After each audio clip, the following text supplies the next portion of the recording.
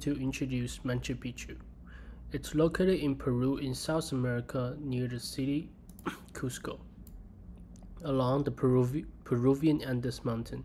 It is one of the most famous Inca architectural and cultural heritage.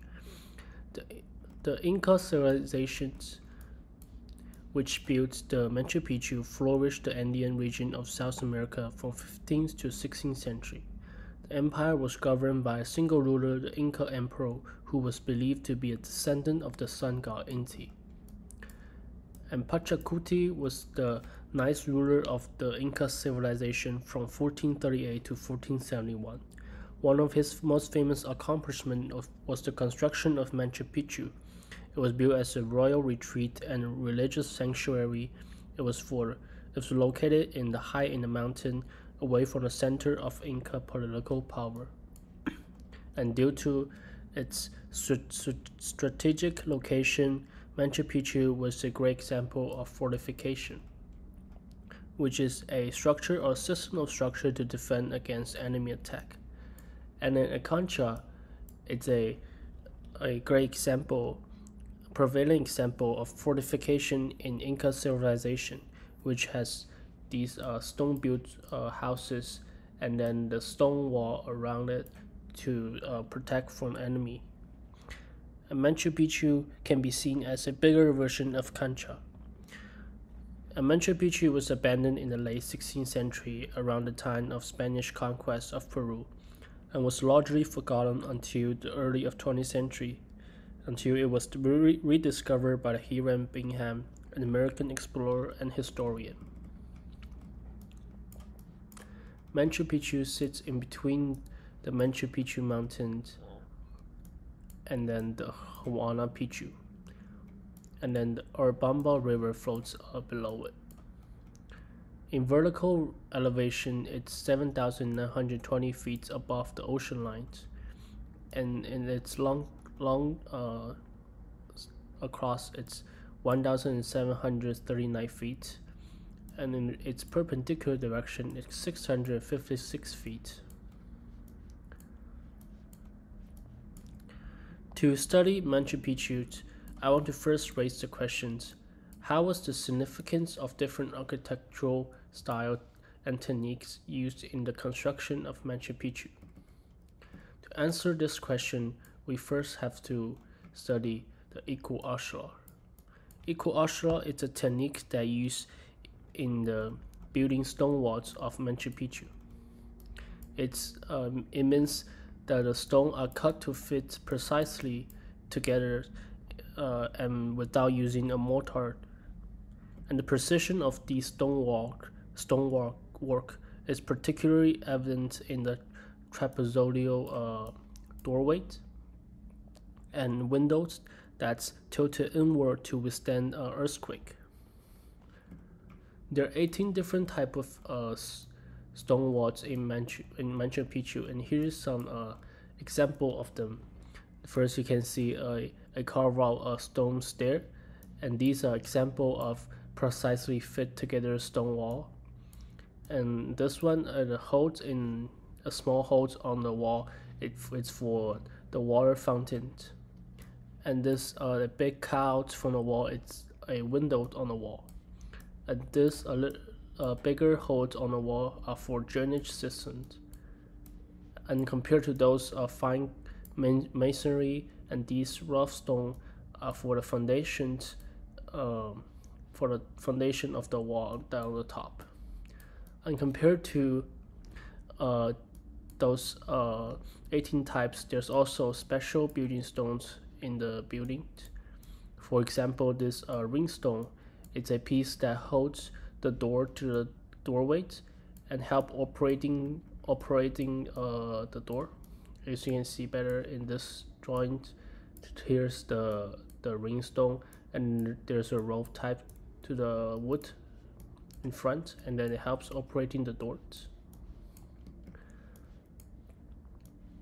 And then in addition to the famous 12-sided stone, there are also stone with 32 angles, and this stones in a hourglass shapes. It fits precisely in between these two giant granite stone, and also this rounded shape curved stones is also a really precisely cut stone. And how they get all of these stones, they all start from sourcing the Inca. They sourcing their stones from the quarry, and then they took the stone and cutting the stone into smaller pieces by first putting this wooden wedges in the cracks, and then they use the hamlets.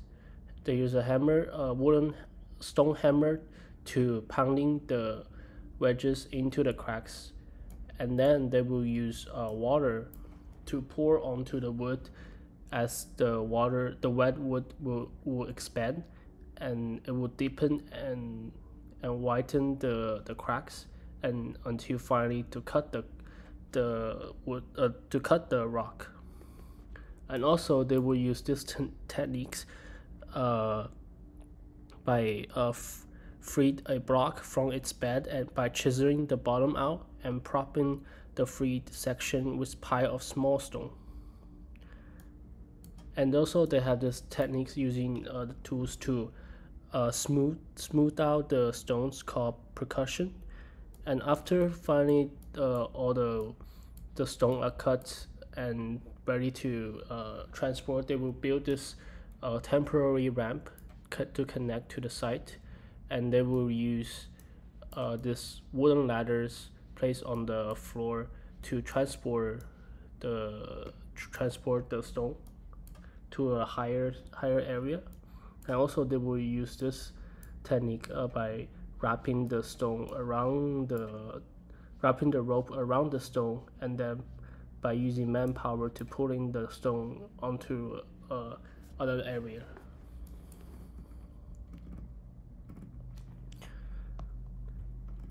Another architecture design style of Machu Picchu is the extensive use of terraces and water management system. And Machu Picchu is split into two sections, which the left side is the agricultural section, and then the right side is the urban section. And in this image, it's a reimagined of the cities of Machu Picchu, and Machu Picchu sits in between the two peaks, which it gives this rugged terrain side condition to the city. So the Machu Picchu have to adapt to this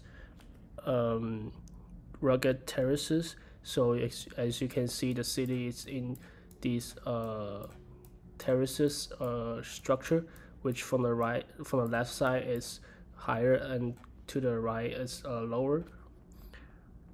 And the Inca architect construct an impressive network of water management system, which they will allow them to collect, storage, and distribute water throughout the site. First, they will begin sourcing the water from the natural springs and rainfalls through this channel system that's building around the cities. As you can see in this image, there's a water canals that's transporting the water through the cities. And then with those water canals, it will pass through these 16 different water fountains. So you can see here the water will come out from the holes. So through all those water canals, the water can bring to everywhere in the city. And also it has a really complex subsurface water drainage system on the agricultural terraces. As you can see here, they have 3 different layers on the soil, and fine gravel and the medium gravel. So it will allow the rainfall to percolate through the ground into the ground beneath. And then the Inca civilizations believed that the movement of the solstice celestial bodies, and including the sun, moon, and the stars, has a significant impact on their life and natural world. One of the most important roles of astronomy and celestial alignment in the design of Machu Picchu was the track of the movement of sun throughout the year. The Inca observed the solstice and equinoxes, which mark important agricultural events such as planting and harvesting, and designed their building and structure to align with those events. For example, Intihuatana, it's located on top of the Intihuatana pyramids, and then it's a pillar-like structure, which you can see here. It will place at a precise angle so that on winter and summer solstice, the sun will align perfectly with the stone, casting no shadow.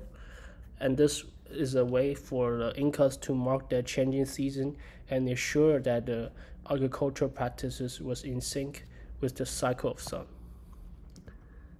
The Incas also believed that the celestial alignment has spiritual significance, and so many of their temples and religious structure were designed to align with the position of specific star or constellation. So the rune of three windows capture the position of sun on certain dates, which would have been important for religious ceremonies on and rituals. And here's some image that show those windows capture the framing the scene of the Machu Picchu. And also the Temple of Sun, it's a unique semicircular structure only for the priests and high-ranking Incas to worship their sun god.